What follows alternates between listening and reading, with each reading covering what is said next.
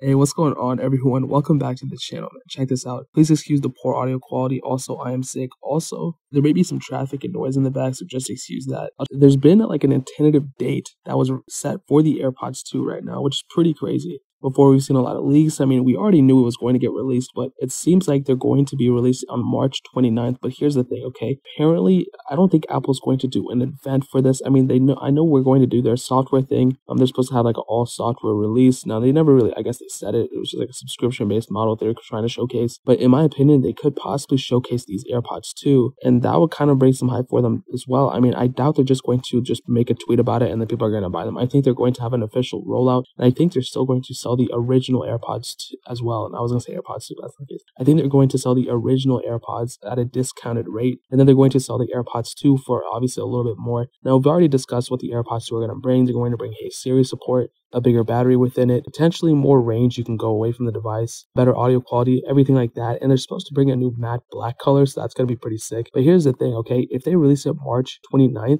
are we going to have the iPad mini 5 and the iPad Pro, the newer one, or just the iPad 2019 version, I guess? Are they going to release those iPads then as well, or are they going to wait until WWDC? That is the main question I have. I mean, I would assume they're going to release the iPad mini 5 and the iPad 2019 version at that event, but I'm really unsure. And again, the iPhone SE 2 could possibly be released WWDC, but we have to wait till the iPad mini 5 is released to see if that one has a home button. And if it does have a home button, then the iPhone SE 2 will probably have a home button. But that's besides the fact. Airpods 2, they're coming March 29th, according to this article. I couldn't even read it because it's in a different language than mine, but I'm super stoked for it. Just a quick little update for the Airpods 2. I've discussed them past on this channel. I figured I would make another updated video on it. If you guys have any questions or anything like that, leave it down in the comment section below. Hit that like button. That will mean so much, but definitely hit that subscribe button. Every single subscriber that we get really does count. So it means so much you guys can hit that. Also, still doing the iPhone SE giveaway, doing 4 of those. I'm giving them away. Check the links down in the description. It's the first link down there if you want to enter that giveaway. But more importantly than everything else, I love every single one of you guys. Hopefully I'll catch you guys in the next video.